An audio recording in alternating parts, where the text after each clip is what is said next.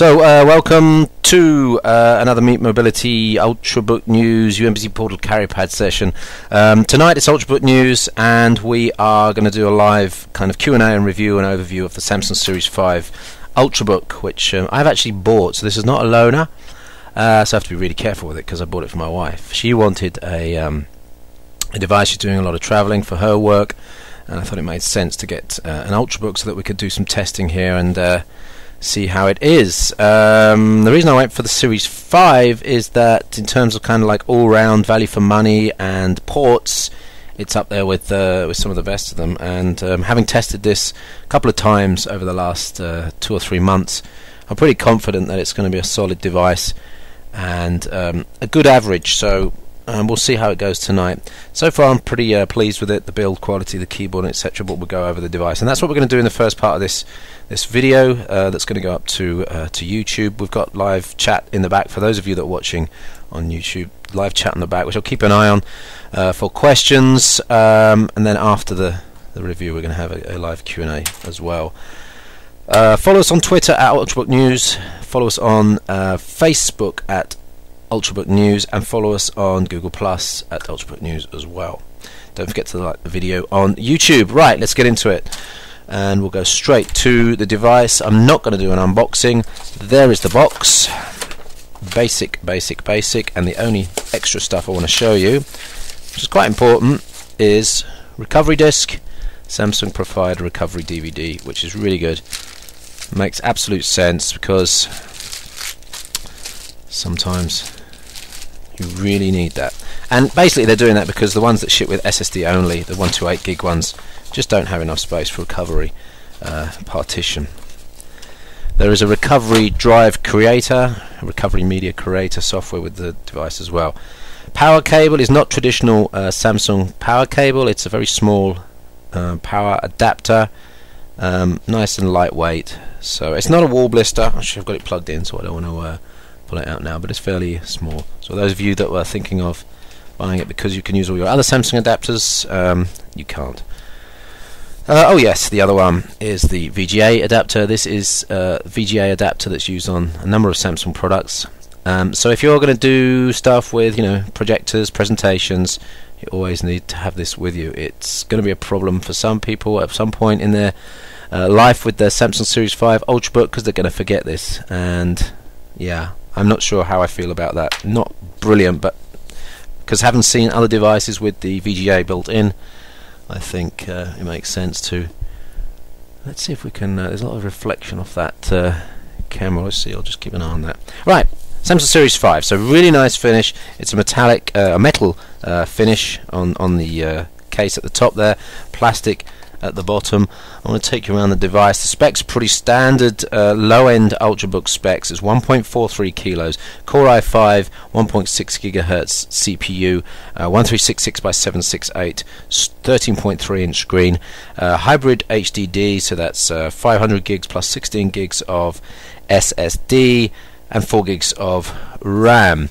Looking around the device, and this is one of the things I think I really like about the Samsung Series 5, and I think a lot of people are looking for, is the amount of ports that are available on it. If you're using it for business, you just need flexibility, right? So you've got the mini VGA port there. That's the adapter I showed you earlier. There's a headset port here, so that's microphone and headphone. Full-size HDMI, so you don't need to carry an adapter cable. USB 3 plus sleep and charge, and this is an Ethernet port. And you just pull that bottom bit down like that. There's been questions about how sturdy that is. It's a piece of plastic that could break off, of course, but I have it on another Samsung device and it's been okay so far, and I use the Ethernet port quite regularly, but of course it is a moving part and there is a risk that it will break. Bear that in mind. Power goes in there. Flipping it over, 2 USB 2s and full-size SD card slot there, so that's really pretty flexible in terms of ports there. On the back there's nothing, and on the bottom you want to notice this.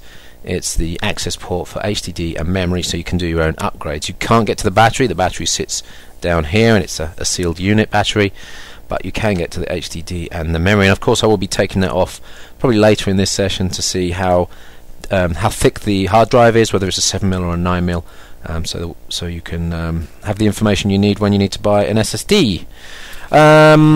So pretty nice build quality. It's very, very sturdy, not like the Z830, which is a little bit floppy on the lid.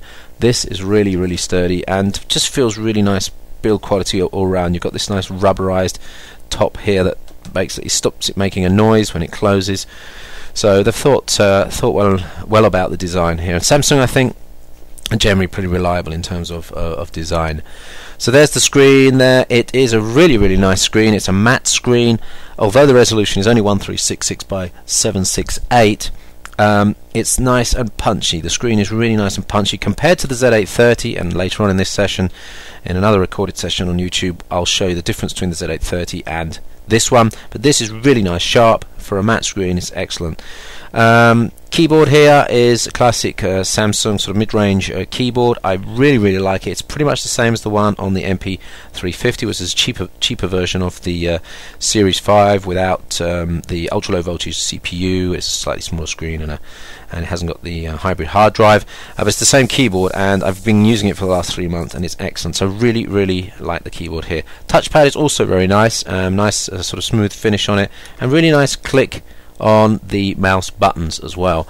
So if you look on the integrated on the separate mouse buttons, not integrated into the moving touchpad, it's a really nice click and really sort of soft and good. One of the best ones I've tested on an Ultrabook so far. So in terms of sort of